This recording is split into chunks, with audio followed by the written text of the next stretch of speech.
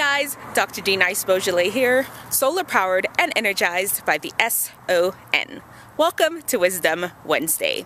So the other day there was this YouTuber that I really like, Ryan Celestine, and I was just like, you know, he's a youth motivational speaker. I want to do that. Let me call him and get some advice. I called him, and you know what? He called me back, and he had great advice for me. It reminded me of a time when I was 17 years old, and I was going to Florida A&M University. Me and my girls, we went to the mall this particular weekend. Actually, we went to the mall like every single weekend. I think, what is it, Capitol Circle? I don't even remember the name. If anybody remember the name of that main mall in Tallahassee, let me know. But we went to the mall. We spent the whole day at the mall, and when we were leaving, I noticed the people at Cinnabon, they were packing up and leaving, packing up to leave really, and I asked them, like, what do you all do with the extra Cinnabons? It's like, we just throw them away. And I'm like, well, can I have one?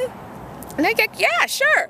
So they gave me a Cinnabon for free, and y'all know I shared it with my girls because I am not selfish like that. Look, guys, if there's something that you want in life, just ask for it. Actually, practice that this week. Ask somebody for something that you want. Wisdom understands that nobody on earth is a mind reader.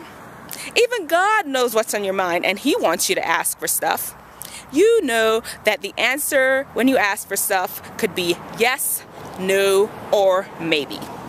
But you gotta ask. If you don't ask, you can't get nothing.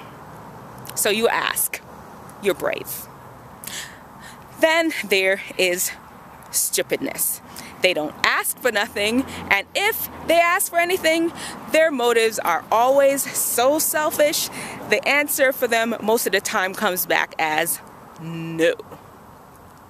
Oh Lord, please, please, please, please, can I have a hot body? I want to make those girls, those boys, them people jealous. Good motives, guys. If you're going to ask for something, at least have some good motives. Anyway, there you have it. Wisdom, stupidness. Choose wisdom. All right.